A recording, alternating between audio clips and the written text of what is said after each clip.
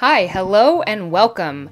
I've got some fun new art supplies, and I thought it would be fun to deep dive into the difference between heavy and soft body acrylics. Specifically, I'm going to be testing Liquitex because, well, they're the same brand, so we can give the best analysis between the two kind of forms of acrylic paint, and I'm also just really excited to play with these. I've played a little bit with the heavy body ones, and they are pretty similar to most of the fine art paints that I use for my landscapes, things like Master's Touch and Winsor & Newton, but I haven't ever tried the soft body. I've really been getting into using craft paints because I like the liquidy aspect of it in some of my nicer pieces of artwork, and so I'm curious to see how these soft body perform and if it's kind of a similar feel but maybe with better pigments. So at first, to test these, I want to take 3 colors, and I wanted to do a blue, a yellow, and a white so that I could do some mixing to make some greens, but I don't have the same blue in both sets. I wanted to do a phthalo blue, but there isn't one in this soft body set, and then none of my other blues quite match up, so I'm going to actually switch this out for the purple because it is the same shade of purple. So we'll do that, a yellow that matches, and two titanium whites.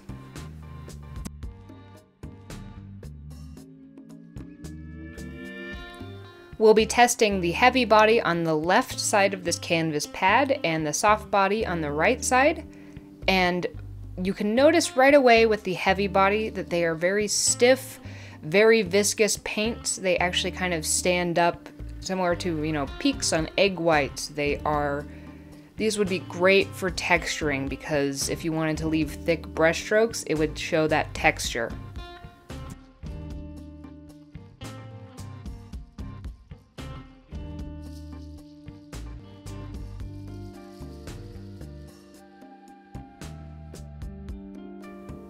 For each of these colors, I first just want to kind of see how they move, what kind of making a stroke and trying to push it, adding a little water does, as well as I'm going to put a Sharpie line for each one of them so that I can see how much coverage each of these colors actually has compared to the soft versus heavy, to see if that's also a difference in the amount of coverage you're going to get with these two types of acrylic paint. My first impressions of these paints are they are thick, but they are really smooth. You get a very nice consistent line, and when it does peter out, it's great for dry brushing. They, in general, have great coverage. There is a little bit of that black that peeks through the yellow when I test that, but not kind of as much as I had expected. The colors are beautiful as well. One thing I want to address before we move on to the soft-bodied paints is that, one, I do think these little squeeze bottles are cute, but with every single one that I had to remove the cap from, I lost a bunch of paint because it just kind of squirted out from it, and this happened on every single one of them. It was really messy, and I also just felt like since they're more expensive, I was losing some of that paint. These paints are a lot more liquidy, so they don't make those little peaks. They're more like little mounds, but the colors are still beautiful.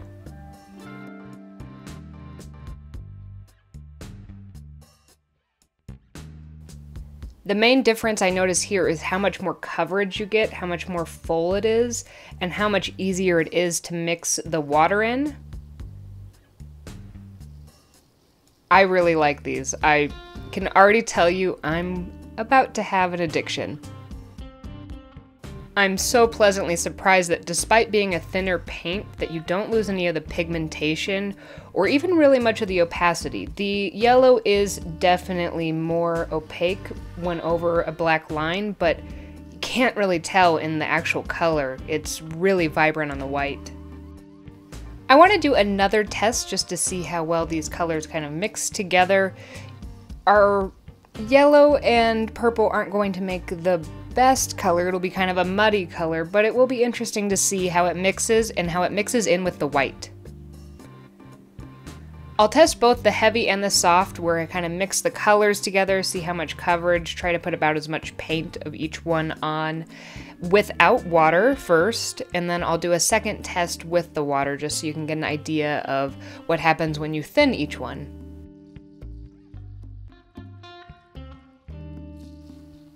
Let's zoom in just a little bit so you can see how this paint moves.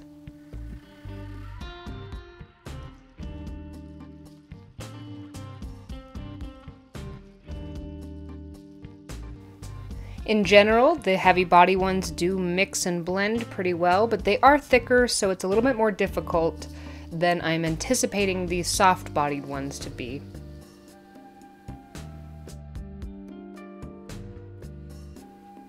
Here you can see how the soft body ones kind of mound or dome instead of having peaks, and they move really smoothly.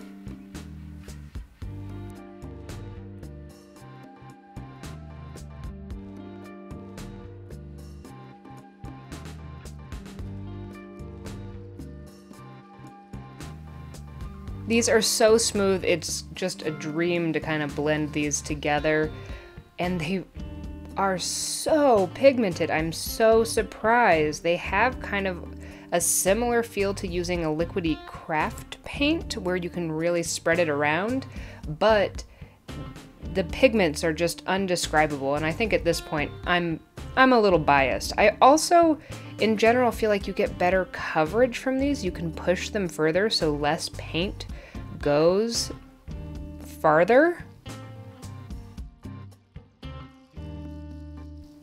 Next, we'll try each of these on their own, but adding some water to them, and I'm going to put about the same amount of paint down to see how much more coverage we can get by thinning them a bit.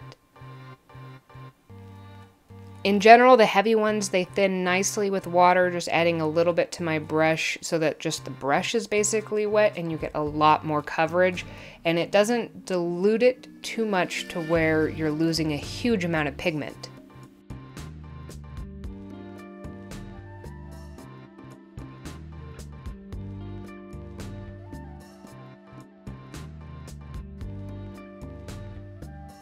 I didn't realize it, but I wasn't recording while I was doing the water with the soft bodied, and you can see they covered a ton of area and they didn't lose pigment, so thinning with water works great.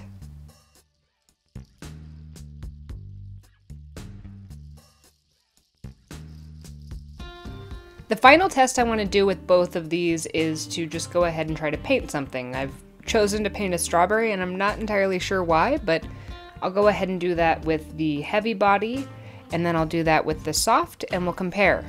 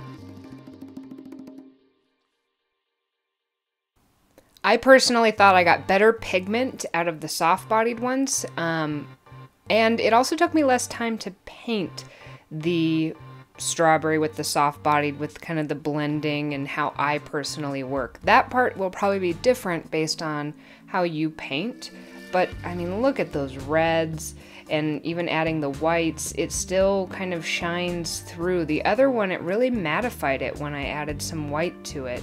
This one, it just kind of lightens, but it keeps the pigment bright underneath, and I feel like I have more depth on that strawberry.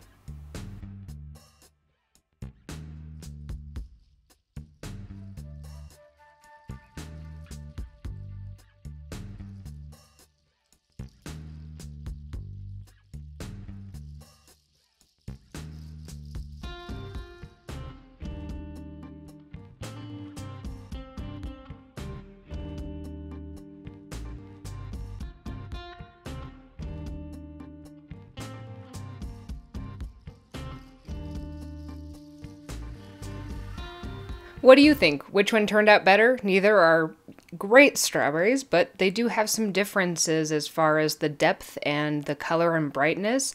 I tried to use the same colors as much as I could and kind of the same techniques so that they would be a better comparison. I'll definitely use both of these types of paints again, but I'm really excited to use the soft-bodied ones again. Thank you so much for watching. If you'd like to see more videos like this, please subscribe to my channel. If you're local to Northern Colorado and would like to take a class, visit rebelunicorncrafts.com to see my class listings. If you'd just like to see what I'm up to, visit my Instagram at rebelunicorncrafts, or if you'd like to see my art, you can visit my other Instagram at LaceyWalkerArt. Thank you again for watching, and I hope you have a magically creative day.